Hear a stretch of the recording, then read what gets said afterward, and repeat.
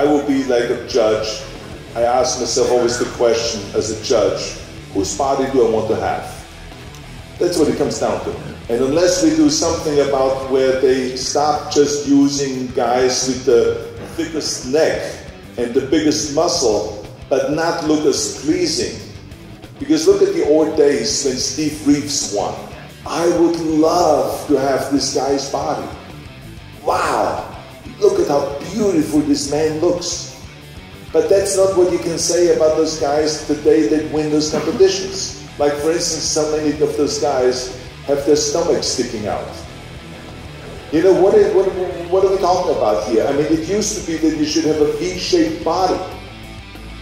Now, I don't know, it's like kind of like a bottle-shaped body or something like that. Call out on him and call out on those judges. Because that's how you create change. Is by calling out and getting involved and saying this is unacceptable, the way bodybuilding is going. What does Ronnie Coleman make of that? Well, I totally agree with Arnold, because when I was competing, a lot of people don't know it, but you know, I had a 29, 30-inch waist and 34-inch thighs. You know, of course, I didn't have any. I wasn't bloated. I didn't have to bloat the stomach and all that kind of stuff. So I agree with him. You know, because I think the reason why I won so many Olympians is because I had the size and symmetry to go with it. So I totally agree with him. I think it should go back to that, because the guys now they're totally getting away from it, and it's not like it was when I was competing.